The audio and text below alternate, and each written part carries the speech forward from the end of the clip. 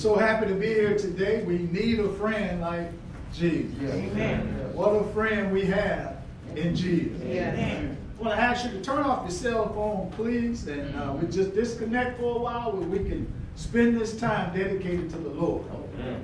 I want to turn to the scripture that was read in our hearing in Job chapter 10, verse 1. Job 10:1. Job had the audacity to talk to God in this fashion. Job said, my soul is weary of my life. I will leave my complaint upon myself. I will speak in bitterness of my soul. I will say unto God, do not condemn me. Show me wherefore thou contendeth with me. He wants God to show him. You know, you got to be careful sometimes what you ask for. He said, show me when thou contendeth with me. Is it good unto thee that thou shouldest oppress, that thou shouldest despise the work of thy hand, and shine upon the counsel of the wicked? Hast thou eyes of flesh? Job said, are you a man? You don't know what I'm going through, Job. Job telling God, are you a man? Do you have eyes of flesh? Seest thou as a man? Are the days as the days of man? Are the years as man days? He wants to know. You don't know what you're talking about, God. You don't know what I'm going through. And we know that Job was an upright man. Yes, sir. So today, what I want to talk about is be careful when you ask God questions. When we ask God questions, sometimes a question is not really a question. Sometimes a question is something to get somebody in a trap. You have to be careful of questions. You know, Pilate asked Jesus, what is truth? What is truth? Did he say, what is truth? Or what is true? See, it's the same question, but it's asked two different ways. One way he's saying, I really want to know what truth is. And the other one saying, does anybody know what truth really is? See, when you ask a question, sometimes questions have a trick to it, Brother Walton. And you be careful, especially preachers. They get you at the back door, they ask you a question. There's a trick to it. You know, people say, well, I want you to pray for such and so person because, you know, they're not doing well. Let me tell you what's going on. See, they don't want you to really pray for them. They want to gossip about what's going on in somebody's life. All right. So you got to be careful with these questions. So I thought about Job. You know what Job said in Job 38, verse 4? Where God said to him, where was thou when I laid the foundations of the earth? Declare if thou understand. God said, if you want to ask me some questions, I'm going to ask you some questions. Where were you when I laid the foundation of the earth? Who hath laid the measures thereof, if thou knowest? Who has stretched the line upon? Whereupon are the fountains thereof fastened? Or who laid the cornerstone? God said, you don't know what you're talking about. You need to just, if you're going to ask God a sincere question, that's good. But if it's got some trickery to it, God has an answer for you.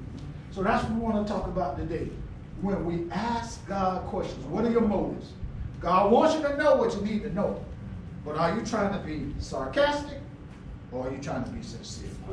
That's the question on the floor today. So when we ask God questions, what if you ask God, where did sin and evil come from? God, you're a good God.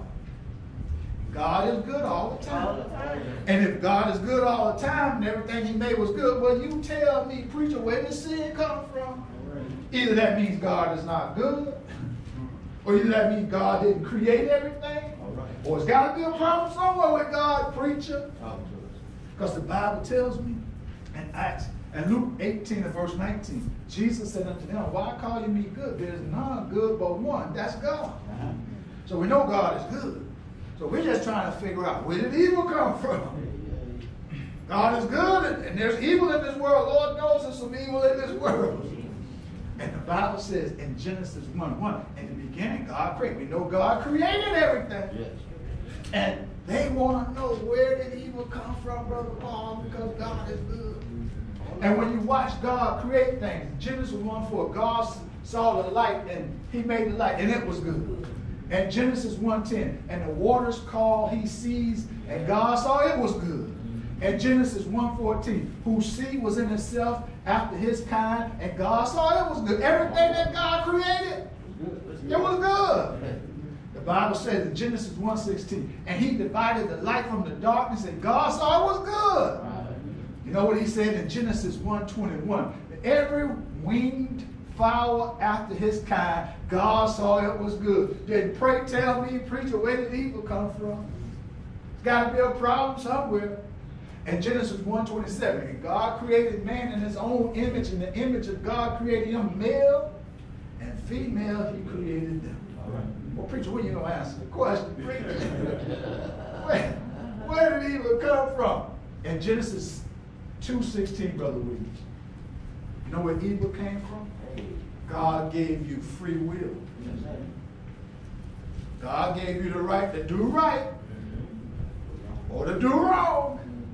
He didn't make you do right. If he would have made you do right, then you wouldn't have free will. And in Genesis 2:16, what did he say there, brother? And the Lord God commanded the man, saying, of every tree of the garden thou mayest freely eat, but of the tree of the knowledge of good and evil thou shalt not eat of it, for in the day that thou eatest thereof thou shalt surely die. Well, if God didn't want you to eat of it, why did he put it in the garden? Because God wants you to choose right. But God giving you a choice. Right. You know where evil came from? Me and you and all of us who made decisions that we shouldn't make. Don't lay that on God.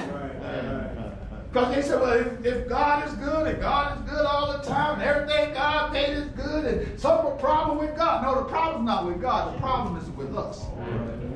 Because God gave you the right to choose right or wrong. Just like your children.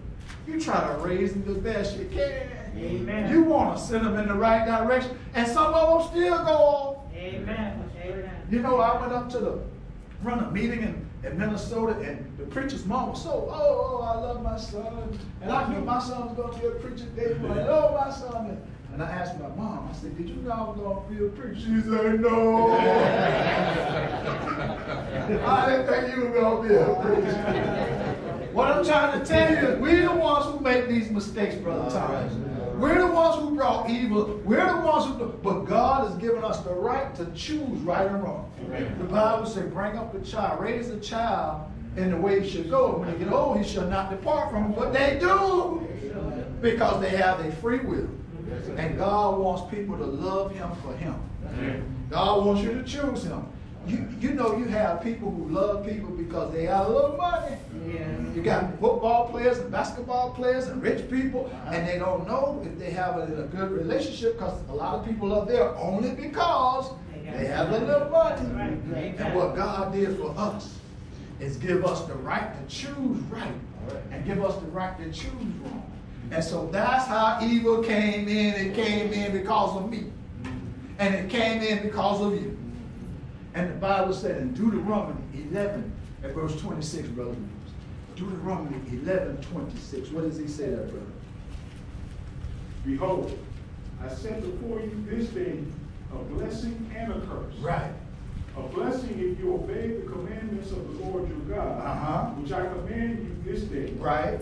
And a curse if you will not obey the commandments. All you got to do is obey the commandments. Amen. You'll get the blessing. If you don't, it's a curse. They were going into the land of promise. All they had to do was turn not to the right and turn not to the left. Just do what God tells them. That's what God does. God gives us free will. That's where evil comes from. Amen. And you know some people just not going to do right no matter what you say. Amen. No matter what you do, there's some nasty, low down, snake in the grass, despicable people who are just going to do wrong every time. And that's where evil comes from. And Brother William, in Matthew 7:13. Matthew 7:13. What does he say there, brother? Enter ye in at the straight gate. For wide is the gate, and broad is the way that leadeth to destruction. Right. And many there be which go in therein. So all you have to do is keep going. Because straight is the gate, and narrow is the way which leadeth unto life, and few be there that find it. Which gate are you going to enter in? Are you going to go in the broad way, or are you going to go in the narrow way? The narrow way, people are trying to do what God says to do and live right. The broad way, everybody does whatever they want to do. It's your choice. What I'm trying to tell you is that when you ask this question, you got to realize that God is not the proponent of evil. Right. God gave us the free will to choose.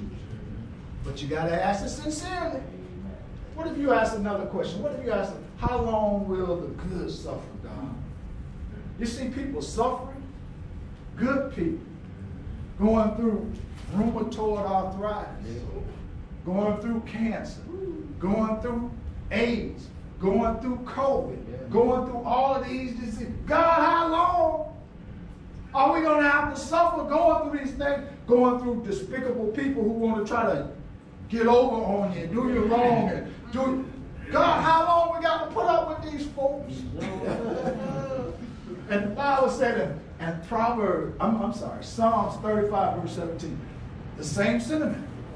Lord, how long will thou look on me and rescue my soul from their destructions, my darlings from the lions?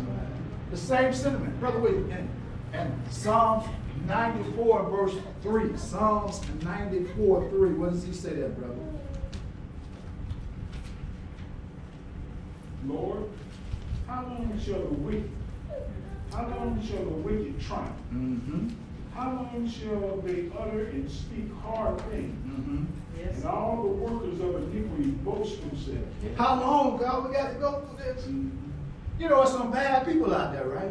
Yes, yes. But do you know one time you used to be one of them? And you know, one time I used to be one of them. Yes, sir. Yes, sir. And God gave us a chance. So we ought to be happy that God has given them a chance. Instead of looking at it that, we don't want to go through it, but God, thank you for giving them a little chance just the same way you gave me. Amen. When you ask a question, you got to be sincere about it. You don't go throwing questions in God's face unless you're sincere about it. Amen. And that was the question they kept asking. Habakkuk said the same thing. How long shall I cry and thou wilt not hear? Even cry out unto thee violence and thou wilt not save me. Habakkuk, I want to know what's going on, God. That's what we're telling God, right? God, you're not on your job. God, you're not doing the way you should be doing. If you were, we wouldn't be going through this, God. You know, the guy called me. He wanted to know what happens to people who can't mentally understand the Bible. Hey, that's not my job. Hey, I'm dealing with you. I'm dealing with the one who can understand. And God will deal with them other ones. Because sometimes people think if they can get it with somebody else can get away with something, they can get away with something. No, God knows what you're thinking, what you're scheming. Somebody said, well, preach a little bit of alcohol, that ain't bad for you preaching. And after all, we have meds. These meds we take today, they make you loopy. Well, why are you taking the meds? Are you taking them to get high? Or are you taking them because of your... God knows your motive. See, we think we can get over on God. We think, we can play this game. No, God knows why you're doing what you're doing. Amen. And I'm trying to say that we have to realize that we're going through some things, we're suffering through some things, and we're dealing with evil people. But one time we used to be those people. Amen. All right. And God gave us an opportunity. And we ought to be happy that other people. Because God works on his own timetable. And Galatians 4:4, but when the fullness of time was come, God sent forth his son made of a woman under the law. God sent his son when he was ready to send his son. Amen. It was in the fullness of time. It's God's timetable, not ours. It said in Ephesians 1:10 that in the dispensation of the fullness of time, that he might gather together in one all things in Christ, both who are in heaven and which are on earth, even in him. God is the one that has the timetable, is going to do it when he wants to do it. In Acts 17 and verse 31, because he has appointed a day in which he will judge the world in righteousness. You know, God has a date on the calendar. And he's coming. He's going to judge us. That's why we need to get it right now. That's why we can't keep playing around. You need to come down this aisle and give me your hand and give Christ your heart. Stop playing games with God. Well, God, I just know you understand what you need to do. The date is on the calendar. You ever circle a date? And you're looking forward to that date. And you get there, and you're going to deal with whatever happens on that day. Well, God has a date where he's going to judge the world. Yeah. I don't know when Jesus is coming back, but I know he's coming. Yeah. Like he said he was. And he's coming back. So in Psalms 121, verse 1, I will lift up my eyes to the hills from whence cometh my help. My help comes from the Lord who made heaven and earth. All I know is there's some suffering, but I know who's going to help me. God is going to help me. Yeah. We're all going to go through some ups and downs. Right. In this life, there's going to be some trouble. Amen. And if you haven't had any yet, you just keep living. It's coming. We're dealing with a young lady now who's lost her father. We're going to pray for her, but that's the way life is. There's going to be some trouble in this life. We have death in this Williams family. We have death in that Williams family. Death is coming. But we can't leave God. Amen. We got to realize our help. I will lift up my eyes to the hills from whence my help cometh. God can help you. God can help me. God can help us all. But suffering is just a part of life. That's why Peter said in 2 Peter 3:9, the Lord is not slack concerning his promises, as some men count slackness, but is long suffering to usward. That's what's going on. God's being long suffering. Amen. God's waiting and wanting everybody to repent. God's trying to give everybody a little time. Just like he gave us time, he's trying to give somebody else time. All right. So don't be so down on other people. You just do what you need to do, and God will do what he needs to do, and we'll all get to where we're supposed to get to. But you got to love God. You got to love him with all your heart. He says, the Lord is not slack concerning his promises, but is long suffering to usward, not willing that any should perish, but that all should come to repentance. I don't know how I messed that up. But the day of the Lord will come as a thief in the night, in which the heavens shall pass away with a great noise, and the elements shall melt with fervent heat, and the earth also and his works therein shall be burned up. I don't know when he's coming, but he's coming like a thief in the night. Jesus is coming back. And I want you to know that you need to be ready now. Why do we go through this? Why do we read the Bible? Why do we preach the Bible? To give you a chance. To give you an opportunity to obey the gospel. If you would hear his word and believe what he says, repent and confess with the mouth that you believe that Jesus Christ is the Son of God, you'll be baptized and God will wash away all of your sins. Amen. You ever had dirty clothes? And you put that towel in there, or chair, or whatever you use. This is not an advertisement, but you put that dish detergent in there, all the dirt is washed away. That's the way God is with us. Brother William, in Mark 13:32. Mark 13:32. What does he say there? But of that day and that hour, Lord's domain. No, not the angels which are in heaven. Right. Neither the Son, but the Father. The only person that knows when the end of the world is coming is the Father. Not even the Son, not even angels. Only God. And you look on television and you look online, people have been predicting the end of the world forever.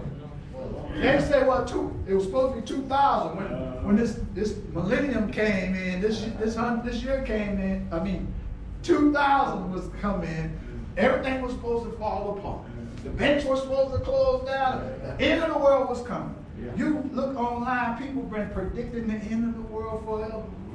And the only person that knows that is God. When one person said that that's when it's coming, I know that's not when it's coming.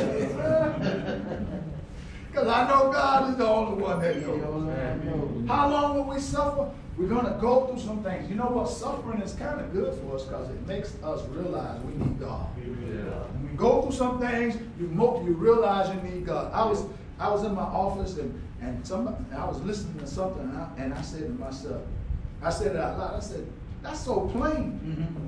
And my wife said, well, a lot of people don't see it plain.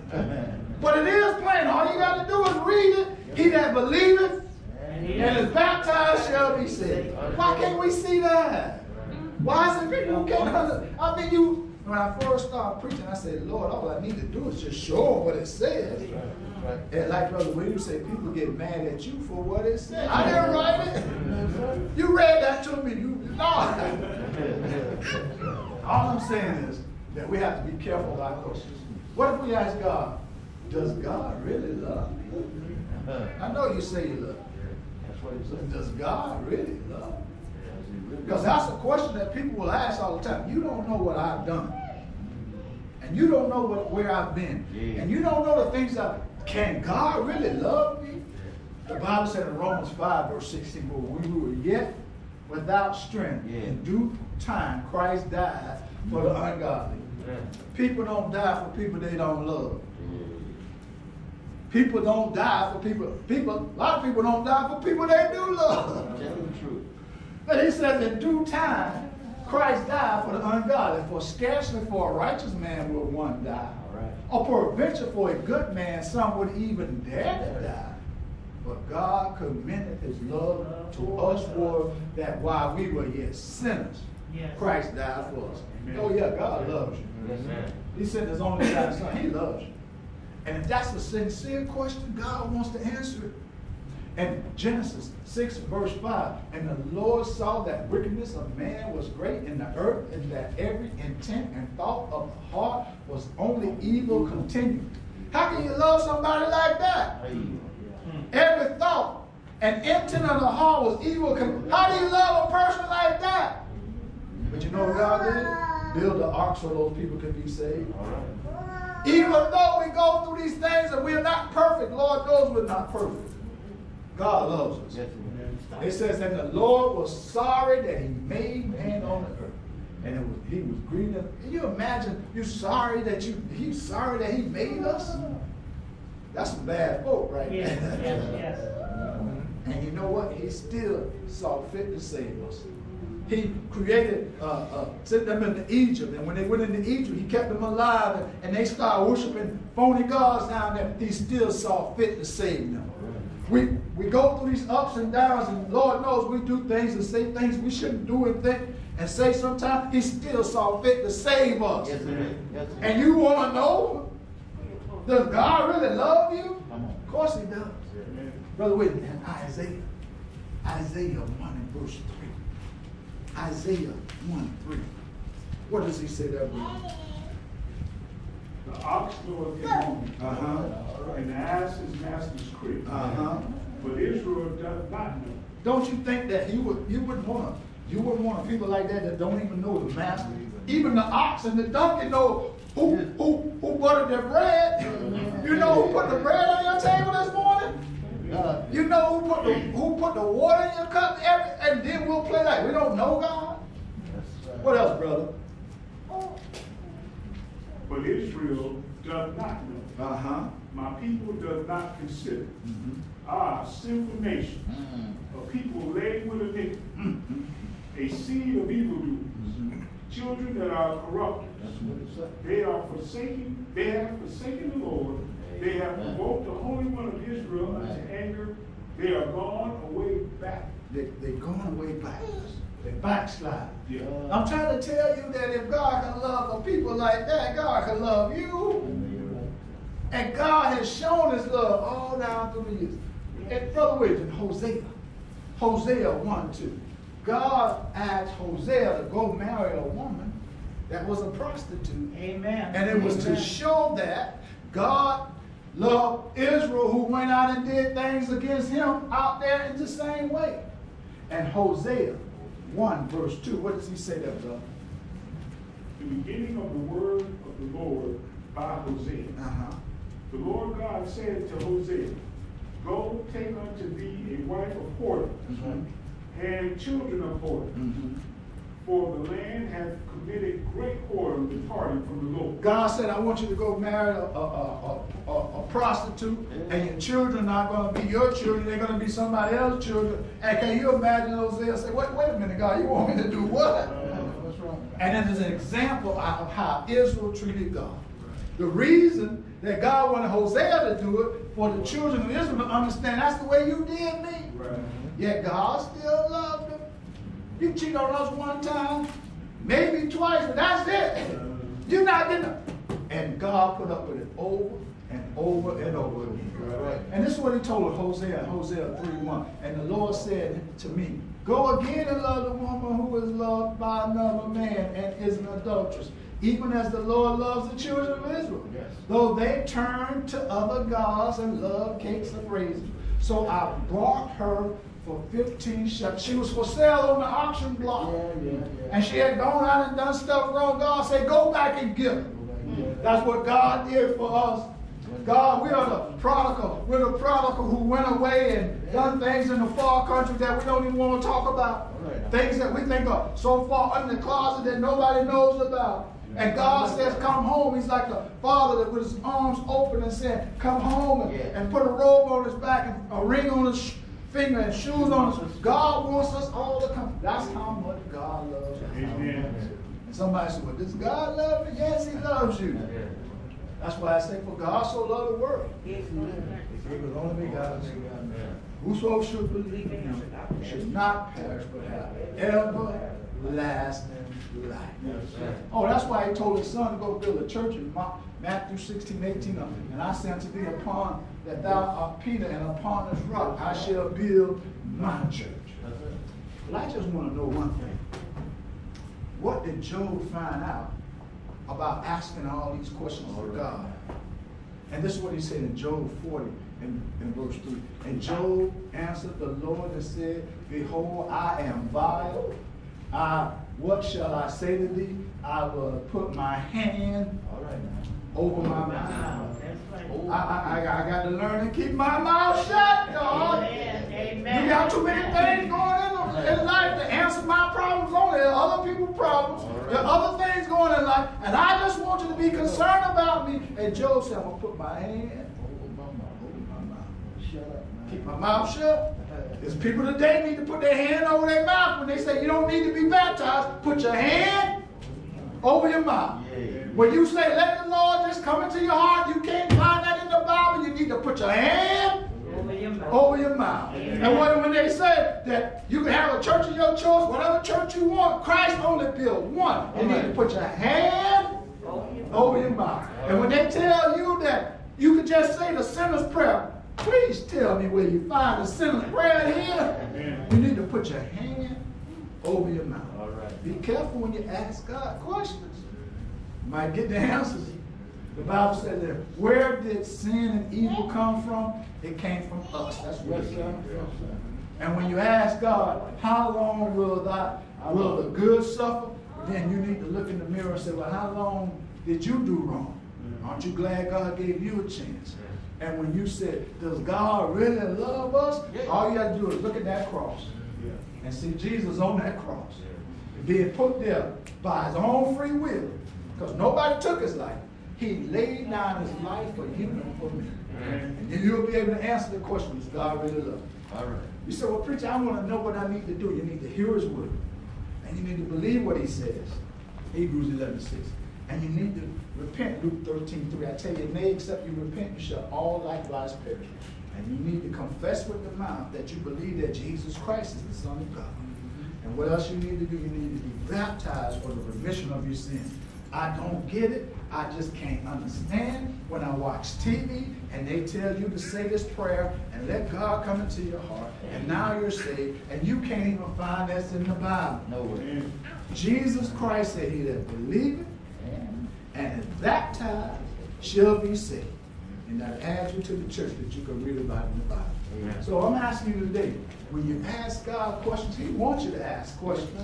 Just make sure they're sincere. Because we got all these people going around today thinking they're smarter than God. Yes. And think they're going to get along God and think they got questions that God can't possibly answer. But if God loves a person and they do this and do that, frivolous questions. I can't even think of one right now. What questions they ask? If God can make a 10,000-pound rock and a 10, what kind of stuff is that? Why are you wasting time with frivolous questions? But if you want God, and God has done so much for all of us, to die and send his son, you need to come down this aisle today. That's right. You need to give me a hand to Christ. Because you know what you know. And you know that this Bible is right. You know that there is nothing else in this world for us. Every time you think something's going to save us or it's going to be great, it never turns out great. You know, first time we had that Whopper, it was great. But after 5th or 6th time, it's just a Whopper. First time I drove my car, I loved it. But now it's just a car. You know, so everything in this life gets old. You know, it starts off great, it starts off new, but it always gets old. But God is always the same. He's the same yesterday, today, and forever. And I want to know, do you love him with all your heart? Will you be willing to have him to transform your life? The old man will look the same on the outside, but you'll be a new creature inside. You won't walk the same. You won't talk the same. You don't dress the same. You don't talk. You don't treat people the same. You don't use those 4-letter words anymore. You treat people with respect. The outside looks the same, but the inside is different. I want to know, when you want to be a new man today, who wants to be a new creation in Christ Jesus? Just come down the aisle, give me your hand to Christ. But when you ask God questions, just be sincere. Because God is good all the time God is good. And the people who do wrong is us. That's where evil came. Evil came from you. Evil came. It didn't come from God. All good and perfect gifts come from above.